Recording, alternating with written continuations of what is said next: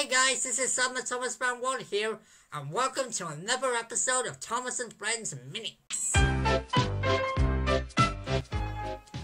This is where I take a look at a Thomas and Friends mini toy that I have recently collected and compare it to a mini similar to this one. With that said, let's take a look at my next mini.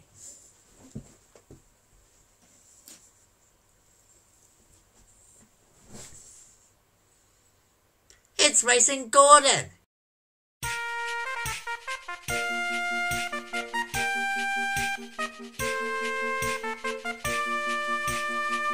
The Express engine is in racing fever today. Very racy.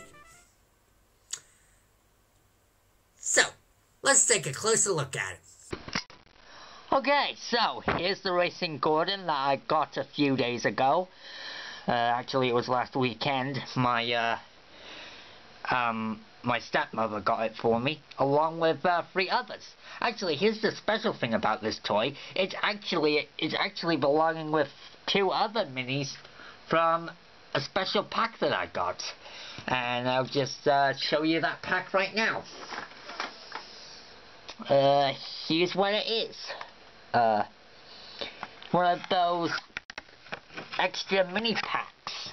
And I believe this one was the 3-pack one that was up with all the other 3 minis packs, along with the other packs that were in the mini items that you could get. But anyway, the first one, as you can see, was Racing Gordon, along with 2 others, which I'll cover up in the next 2 episodes.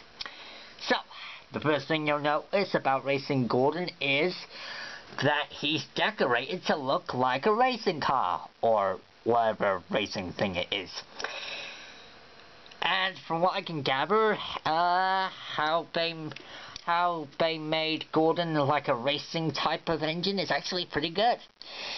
You can see all the really stripy red lines to indicate that it's racing, and the whiteness. It's very nice, isn't it? So, yeah.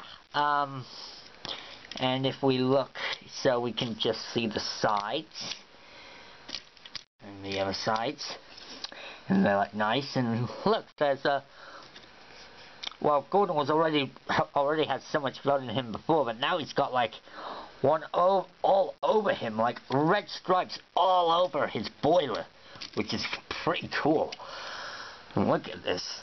It looks like he's wearing like a racing shirt, which is kind of what they were going for.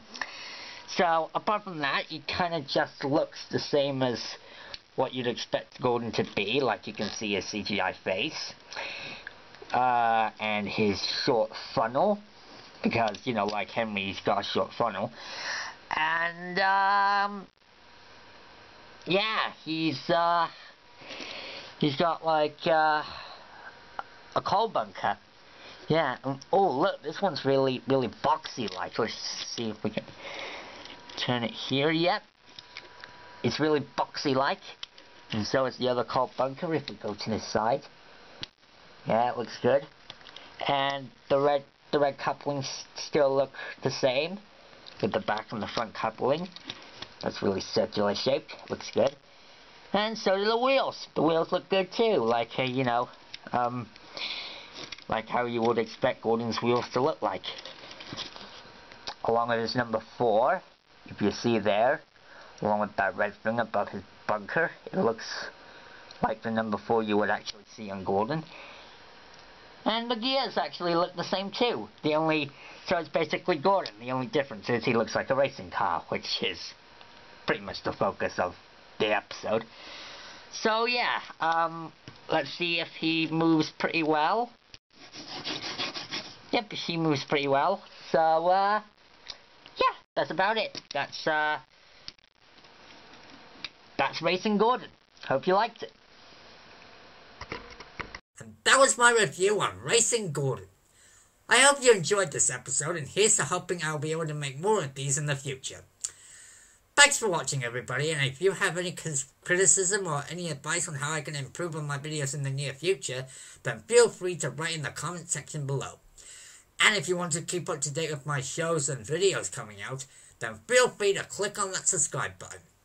With that said, Gordon has a race to run.